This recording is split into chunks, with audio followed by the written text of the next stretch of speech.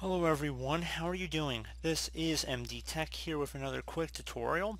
In today's tutorial, I'm going to show you guys how to resolve if you're coming across an issue where the Windows Update service could not be stopped. So this could definitely be a frustrating issue if you're trying to turn off Windows Update service on your Windows computer.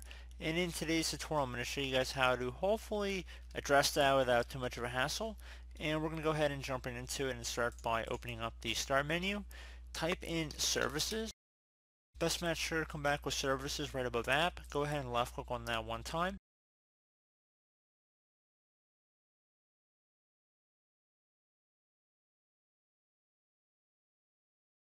Now you want to scroll down to Windows Update. And you want to double click on that. Make sure server status is stopped if you're trying to turn it off. Startup type if you're just trying to disable it.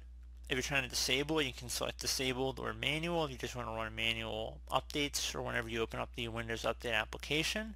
So startup type is definitely going to stick around when you restart your computer. If you're starting or stopping it just for temporary diagnostic purposes perhaps, you would use this section. And if you notice it's stopped and you're still having problems, select the Dependencies tab.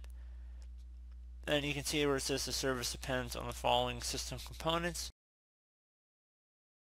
You want to expand that so you can see the different services that may need to also be stopped as well.